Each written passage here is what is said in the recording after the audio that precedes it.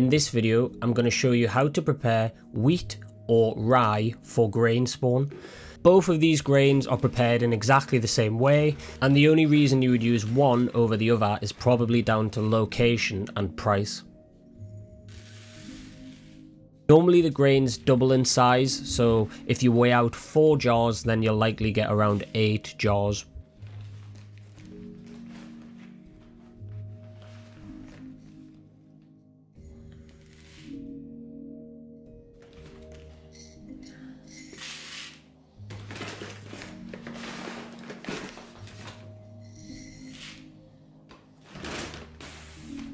Fill the bucket of grain up with water and then leave it overnight.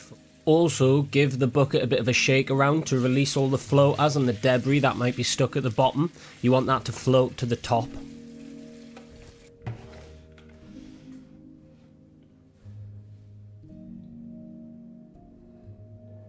The next day you just want to pour all the water out and then fill it up with water again, pour that out, and then just keep washing out the water until it loses its colour, so it'll have a little red tinge. You want that to go, and make sure while you're doing that you're getting all the floaters and the debris and the little specks out of the bucket.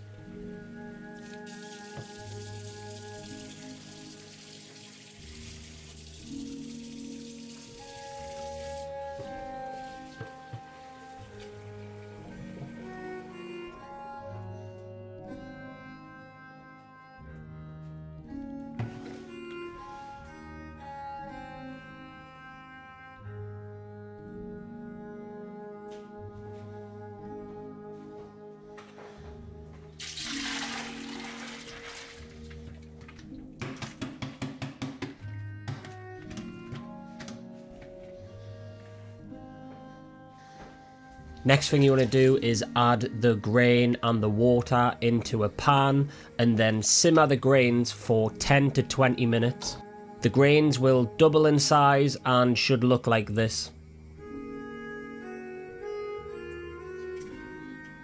Now while the water is still hot, you want to drain the water from the grains. You want to let all the water on the outside of the grains evaporate away inside your sink.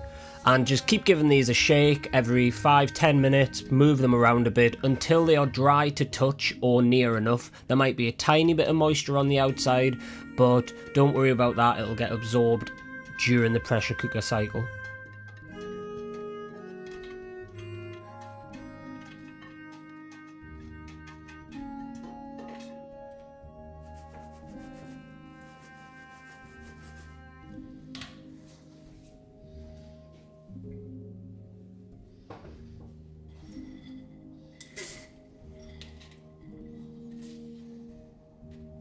Finally, once the wheat is dry and the colour starts to look a bit more like this, you can pack them into your jars, put your lids on, and then sterilise for 90 minutes at 15 psi.